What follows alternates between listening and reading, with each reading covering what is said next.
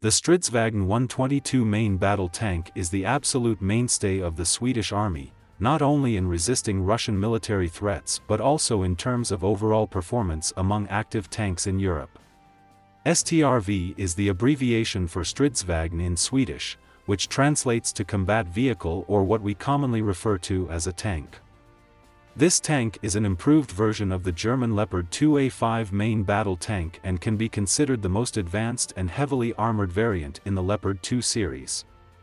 While the Leopard 2 series has been further improved to the latest Leopard 2A7 version, the Swedish Strv-122, based on the Leopard 2A5, is still referred to as the strongest Leopard 2. First, let's look at the origin of the Strv-122 tank.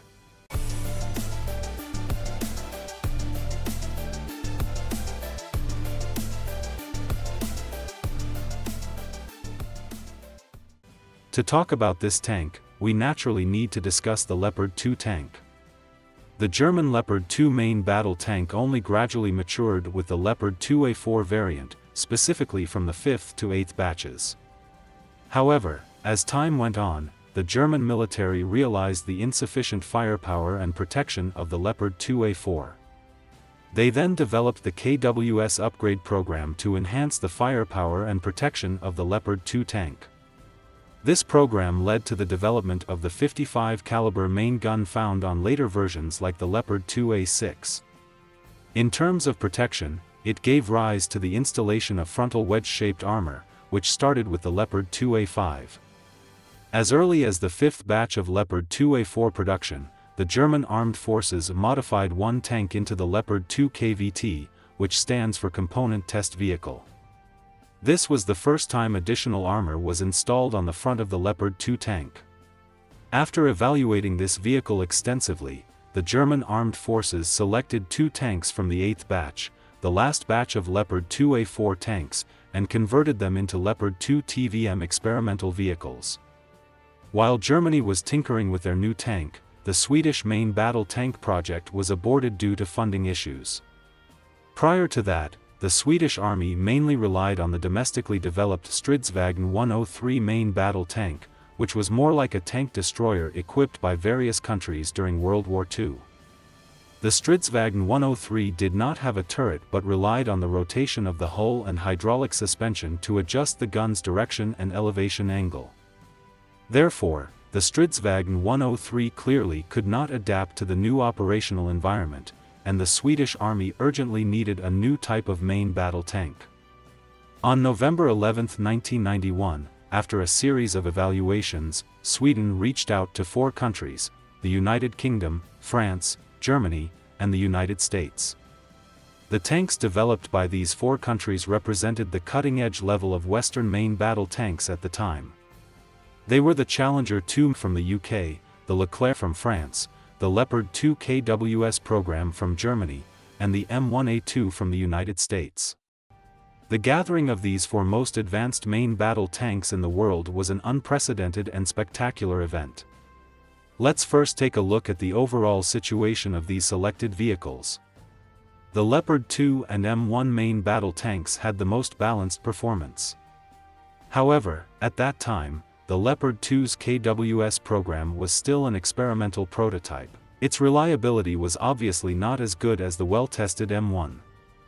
Although the M1A2 was the latest model of the M1 series at the time, its main upgrades were in the internal electronics and sensors, with no major changes to its main structure. Therefore, it had relatively higher reliability. The UK's Challenger 2 and France's Leclerc were relatively niche. The Challenger 2 had the strongest protection among these tanks, thanks to the addition of Chobham composite armor. Its frontal and turret protection capabilities were excellent.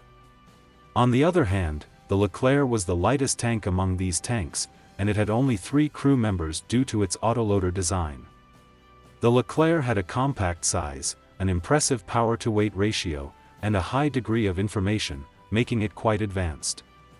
However, the first round of eliminations included the UK's Challenger 2 and France's Leclerc. The primary consideration for the Swedish army was the adaptability of the various main battle tanks in the cold Swedish weather. As a Nordic country, Sweden needed to ensure that the purchased tank would be able to function effectively in snowy conditions. The Challenger 2 was the first to be eliminated due to its engine power of only 1200 horsepower, the lowest among the tanks considered. It struggled to adapt to the snow-covered terrain. Additionally, the Challenger 2 was equipped with a rifled gun, which had fewer ammunition options compared to the other tanks. Since the Swedish army had a limited number of tanks, they needed versatility in their tanks' firepower. Consequently, the Challenger 2 was quickly disqualified. During mobility tests, the Leclerc main battle tank performed exceptionally well. It was approximately 8 tons lighter than its heaviest competitor, giving it a superior power-to-weight ratio. The Leclerc maneuvered swiftly on the test grounds. However, at that time, the Leclerc was still in the development stage, and its reliability was severely lacking, particularly in its fire control system, which significantly affected its scoring in the shooting phase.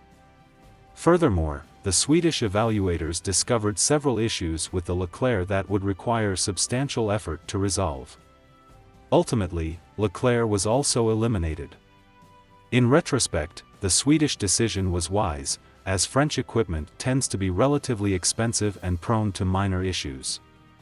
The Leclerc eventually became the most expensive third-generation main battle tank. Only 2 tanks remained in the competition, the upgraded German Leopard 2 tank and the export version of the American M1A2 tank. Both tanks were comparable in terms of firepower and shooting accuracy. The next phase of testing focused on the tank's protection capabilities. The Swedish team introduced their own composite armor, which delivered impressive results. In practical tests, this armor increased the frontal protection capabilities of the M1A2 and the upgraded Leopard 2 by 50% to 100%. Ultimately, the Leopard 2, equipped with the new armor, emerged as the winner of the competition among the 4 major NATO countries. It was a fitting choice for Sweden, as they had previously purchased a batch of Leopard 2A4 tanks from the German armed forces, which were part of the Cold War-era stock. Opting for the Leopard 2 also considered the availability of spare parts and logistical considerations. Choosing the American M1A2 would have posed compatibility issues with various systems. Overall, the selection of the Leopard 2 by Sweden was well-deserved. It met the requirements of the Swedish army, and the previous acquisition of Leopard 2A4 tanks from Germany further supported its suitability. The decision also factored in considerations of spare parts availability and logistical pressures. Opting for the American M1A2 would have introduced challenges in terms of system compatibility. After joining the Swedish army, the Leopard 2A5 was renamed the Strv-122. It is the most advanced variant derived from the Leopard 2A5. The Swedish version of the Leopard 2A5 had additional, thicker armor, increasing its weight to around 62 tons. The turret and frontal armor were reinforced, and improvements were made to the command and fire control systems. The Strv-122 was the first main battle tank in Europe to be equipped with a command and control system. All command and fire control commands were automatically operated by computers. Automatic target tracking and locking took only 5 seconds, and it could engage 6 targets within a minute with a hit rate of up to 99%. Additionally, the tank was equipped with the Galix protection system from the French company GIAT. It had 2 80mm 6-barrel launchers on each side of the turret, with 6 launch tubes in total. They were arranged in 2 groups, facing forward, sideways, and rearward diagonally. The tank could launch smoke grenades, decoys, high-explosive fragmentation rounds, and other ammunition, providing close-range defense capability. Compared to the original Leopard 2A5, the Strv-122 had additional armor added to the front of the hull. The interior walls were equipped with extensive fiberglass protection layers throughout all crew compartments. Thicker armor skirts were also installed on the sides of the hull to protect the suspension system. The driver, commander, and loader had more heavily armored hatches. Furthermore, to enhance protection, a new type of fuel tank with an anti-explosion liquid interlayer was used.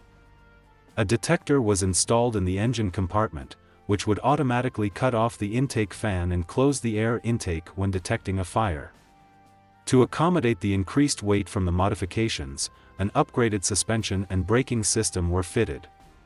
The tank had a new two-color camouflage for better blending into the Nordic terrain. After the modifications carried out by Sweden, the Strv-122 became the most sophisticated and heavily armored version in the Leopard 2 series, alongside the French Leclerc, ranking among the world's most advanced main battle tanks.